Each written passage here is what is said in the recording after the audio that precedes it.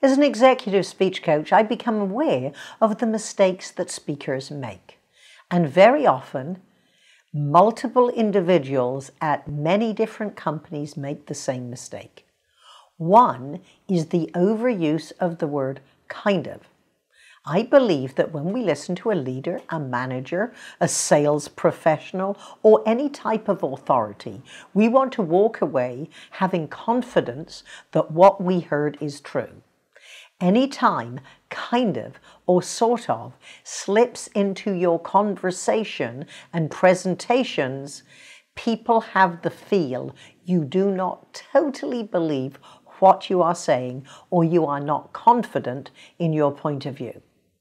You will not improve what you're not aware of.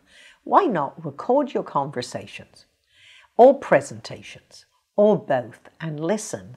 Are you kind of and sort of your audiences to death?